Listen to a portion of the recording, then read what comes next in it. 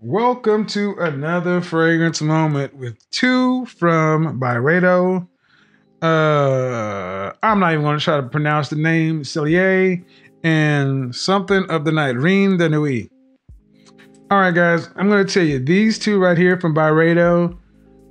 Most people will never smell them or never buy them because they're $335 for 50 ml. This one's classified as a dark, jammy kind of rose. This stuff is potent and it smells incredible. I just don't like the price point. Yes, it's extract de parfum concentration, but this one, guys, this is one I'm going to wear a lot in the cool weather. I love a nice, solid rose offering, but especially when a rose leans more jammy-like. This is if you like the rose, the jamminess of the rose in Cafe Rose from Tom Ford, but you didn't like the coffee or the sweetness, you will probably dig this, man. And it's hard to kind of classify this rose because so many roses tend to be a little brighter, a little bit redder, more like photorealistic. This is dark, deep, sultry. This stuff is like brooding. It's a kick-ass bad boy of a fragrance. And I'm going to tell you, every time I wear this, yeah, especially when you put it right like back around here and just kind of walk, women go bananas over this stuff. Straight up bananas. But then you go to its brother, Cellier. And this one right here, this is a straight up masculine, sexy masterpiece of a fragrance.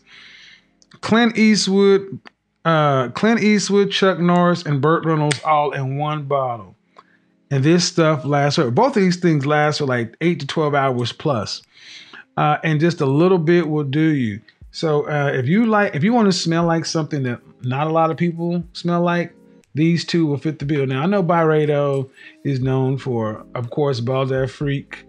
Some people like Gypsy Water or Mojave Ghost. Pulp is another good one. Byredo does fragrances really, really well, but they tend to be in my opinion, on the lighter side. So you're getting anywhere from like 4, 6, maybe 8 hours from the fragrances. These, not that problem. I mean, you can just look at the juice color and the darkness and the depth of these juices and understand this is something. Now, the funny thing is my local Neiman Marcus carries these, but in order to get this, you usually have to either get it maybe from Byredo if they carry it. If not, you got to go all the way over to Selfridges in London to get this stuff. So I'm glad I have both of these. A great quick fragrance moment. If you're in Atlanta and you get by Neiman Marcus, put your nose on these.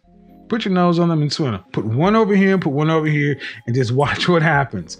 You will smell like this stuff all day. You'll be getting little wafts, little tastes. But these are great fragrances. Till the next time, your Godfather is out.